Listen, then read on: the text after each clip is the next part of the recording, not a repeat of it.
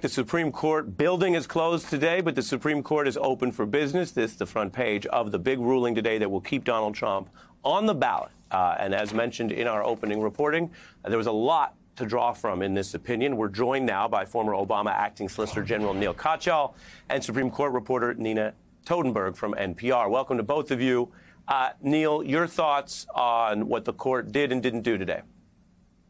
Well, I think the decision after the oral argument, Ari, which went terribly for the challengers to Donald Trump, I think the decision was expected. I think it was wrong because I do think that the 14th Amendment, Section 3 applied. I agree with conservative scholars like Bill Baud and Michael Paulson that it applied and barred Donald Trump. But unfortunately, the Colorado Supreme Court's decision here was not really defended in the U.S. Supreme Court. And that led the court to get out over its skis today in its legal reasoning. For example, much of what the court said today is that the 14th Amendment is about restraining state power, and states can't, police federal elections for disqualification as an insurrectionist. And I just think that's flatly wrong on the history because the 14th Amendment had multiple goals. One was sometimes restraining the states, but another, darn it, was barring insurrectionists from holding office, as what happened in 1868 Ohio. And of course, the amendment itself says that two-thirds of Congress can lift a disqualification. So there's always a federal remedy against a rogue state or something like that. What really, I think, happened is that people knew Donald Trump couldn't get two-thirds of the House and Senate to remove a disqualification as an insurrectionist. So I think it's an unfortunate but expected decision today. What do you think about the message or perhaps warning from the concurring justices, Neil? Yeah, I think, the Supreme Court, works best when it doesn't just reach and decide issues, that it, cares about its legitimacy. The most important book in constitutional law written in the last 100 years by Alexander Bickel basically said the court preserves its legitimacy by not deciding things. And that's traditionally, Ari, how the court operates. But now, as our colleague Melissa Murray calls it, we have the YOLO court that's reaching out to grab issues. And here, that three-judge opinion by Justices Sotomayor, Kagan, and Jackson said on page 2 a really stark warning. It said the court today is protecting not just itself, but the petitioner. They didn't name who the petitioner was, but the petitioner is Donald Trump. And so what they said there is that the court went out of its way to protect Donald Trump and for future legal proceedings. And that, to me, is a fairly scary prospect, the idea that the court's reaching out and deciding momentous issues without the benefit of briefing or a concrete case in front of it. Yeah, you mentioned that, and I'll say that by way of introduction to Nina. I've been very clear on air with viewers that there wasn't a lot of precedent for states doing this. So I expected it to lose badly. And Nina, as you know, with 9 in the judgment, that's pretty clear.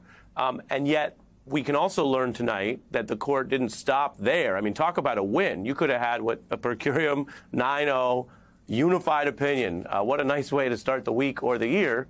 But it appears that 5 justices, absent Trump Justice appointee Barrett, wanted to get more done for their agenda, or however they put it, or what they say in their view of the law was necessary. So your view on all of this, Nina?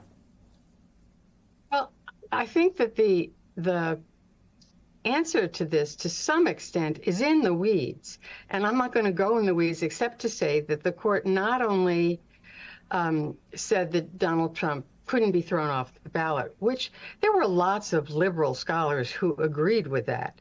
But it also said, made law, or tried to make law anyway, that said, that made it very difficult for any insurrectionist, no matter if they'd been convicted of insurrection, to be thrown off a ballot, because it said that, the court said that only Congress can make this law. It can't be judges, for example, except, of course, the Supreme Court. And it also put very severe limits on what Congress could do. So it sort of made it doubly difficult for future situations. And so I think that you do see something of a court that on some issues is very aggressive. And you've seen that in other areas where there isn't even a decision by a court and they take the case to review it. Now, that's weird. Yeah, weird is a nice way to put it. Some would say that that's nice. Outside.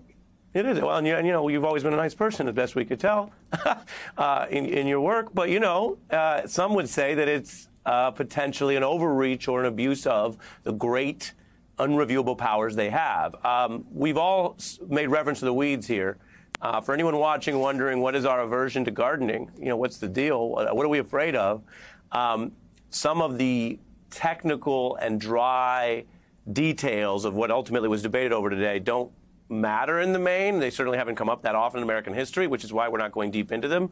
But I will read from how the concurrence criticized the mostly conservative majority, saying, look, the majority reaches out to decide questions not before us and forecloses future efforts to disqualify a presidential candidate under this provision. In a sensitive case crying out for judicial restraint, it abandons that course. And so, Nina, one way to say this is whether or not people see some potential validity to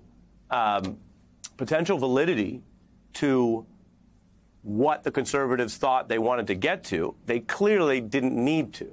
And because it only benefits, as I mentioned in our setup tonight, people possibly accused of insurrection. It doesn't look like something that's going to matter to that many candidates. It looks like something to help this potential defendant / Republican nominee Trump if he gets the nomination, Nina.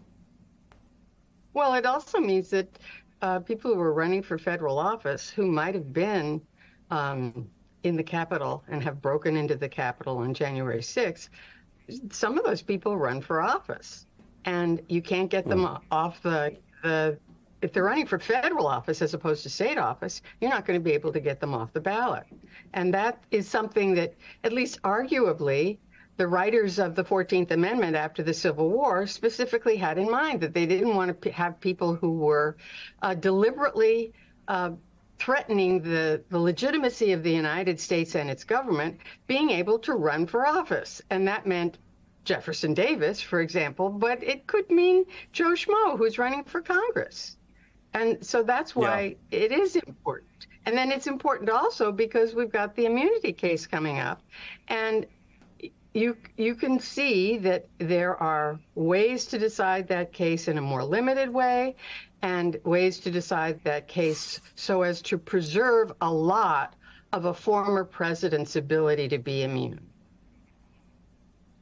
Right. And that's where you say that whatever one thinks of, say, the 5 who ruled today, if the concurrence is at all correct, that they have stopped being judges and they are thinking about short-term politics and who may benefit or who to help or help the person who appointed them, the whole lesson, the founder's lesson, the whole republic we're dealing with is whether, even by that kind of short-termism, they don't understand that if you super empower people to come into office to be immune forever, if you change that law because you want to help your buddy, you may find that you're living in a dictatorship someday. And not because you meant to, but because you were being so blinded by potential partisanship. At least that's between the lines of the concurrence, potentially. I want to thank Nina Totenberg and Neil Kotschow.